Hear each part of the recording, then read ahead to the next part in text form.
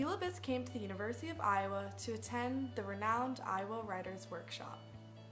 Coming from New York City, Biss found the culture of a state school's campus to be shocking, and not necessarily in a good way. In her essay, Eula Biss comments on the nightlife at the University of Iowa. She says, quote, "The rituals of that town, a town in which the population doubles while the university is in session, became only more foreign to me the longer I stayed. The chanting on sorority lawns, the parades, the groups in matching t-shirts that read, Pharmacy Bar Crawl 06 or Ted's birthday. The shivering girls hugging themselves and clicking down the street bare-shouldered and drunk in February." In this moment of the essay, Eula Biss is commenting specifically on the strangeness of sorority life, sorority girls, and their rituals. Now, I would like to defend the chanting on sorority lawns.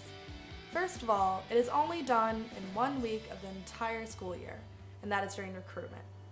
Also, sororities all across the U.S. participate in this ritual, so it is not something unique or negative to the University of Iowa.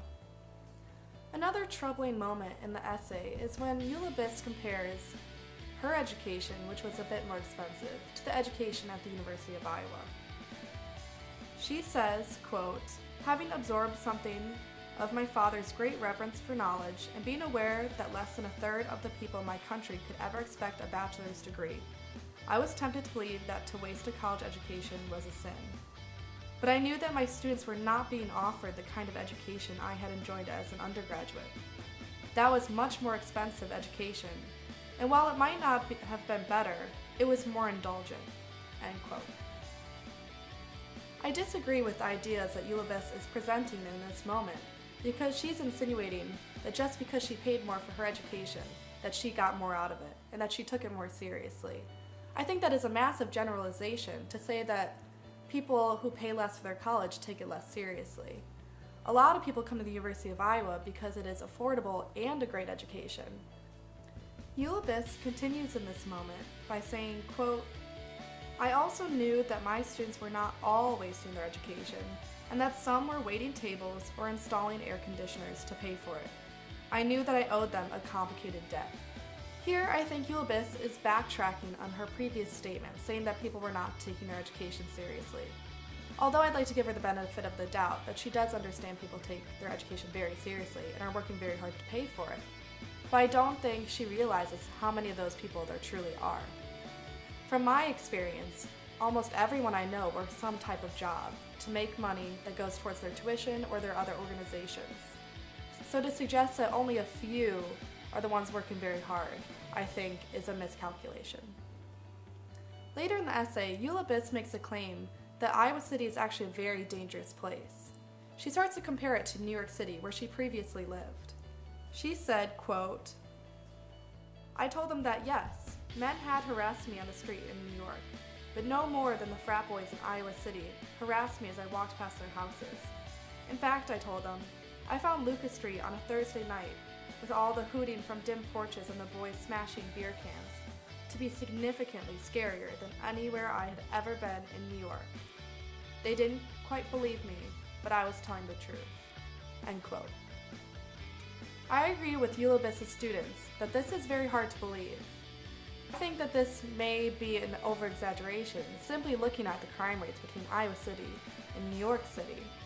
Maybe that was her experience. Maybe she lived in a certain neighborhood in New York that was safe.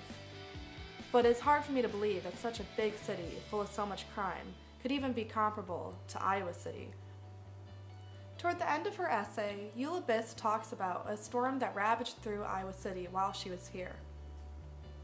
She says, quote, "And in the dark silence after the storm, the streets filled with students carrying plastic cups of beer and digital cameras, wandering past the live wires and the gas leaks and lighting cigarettes.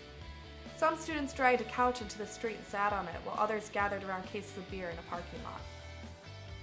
Now, I agree with Eula Biss that this was probably not the right reaction to a huge storm. It was probably dangerous for those students to go straight out into the streets, not knowing what the destruction was like. But what I disagree with is that she thinks that this was so significantly inappropriate that she was so shocked by it.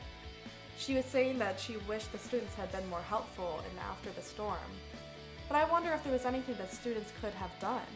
There was so much destruction and it was so severe. Roofs were torn off. What could a student do about that? So if you think about it that way, the students simply had no choice but to just accept what had happened. At the end of her essay, Eula Biss comments on how slow the response was to this storm that had previously occurred. She says, quote, "It was sobering for me to watch as the months passed and the houses on Iowa Avenue still stood vacant. How difficult it was for the town to recover, and how different spring looked with half as many trees. When I left Iowa City 3 months after the storm, small scraps of metal and bits of insulation were still hanging in some branches. Blue tarps covered roofs on Iowa Avenue." I think here Eula Biss is critiquing how slow the city was to act in the face of the storm. However, I think her perception of it was very skewed. Blaming the residents seems like an inappropriate thing to do, for they did not have control over it. Or blaming the city even, who probably was trying to recover, but it was such a destructive storm that it took a while. I think that her attitude was so cruel after people had lost homes and cars and other valuables. You may have gathered that I don't particularly enjoy Eula Biss's essay, "Is This Kansas?" I think that her attitude toward Iowa City is uncalled for and unjust. Given her experiences, she jumps to a lot of conclusions that I don't agree with and that I don't see on this campus today. Let me know what you think and check out my blog at Iowa Made Blog. Thank you.